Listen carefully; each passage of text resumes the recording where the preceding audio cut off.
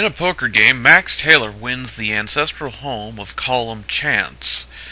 And when he goes there with his family, he soon discovers that the game he thought he had finished is still continuing, and now a game of chance is being played with the lives of those who enter the mansion.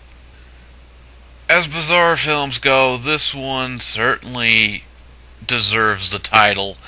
Its audience is mixed between people that actually like it and hate it, and I'm with the ones that really don't like it. This was the directing and writing debut film for Simon Sprackling. At least that's how I think his name is supposed to be pronounced. To be honest, some people really praise this film, but I can't see why. The story was simple but okay. It's not really a heavy story film so much as it is just a setup for these really bizarre kills.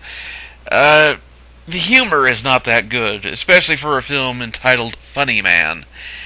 The sets and props look like absolute shit in some sections, and for the most part, none of them really look that good. Also, why in the hell is there a character named Thelma who is a direct parody of Velma from Scooby-Doo? Even though I really don't like this film, there's something I do have to admit. It has a strange appeal to it. Despite how awful it is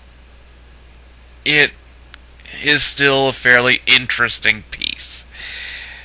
But not interesting enough to get a good rating. I give it a 1.1 out of 5. This is going to be one of those you really have to see it for yourself to decide whether it's a good film or not.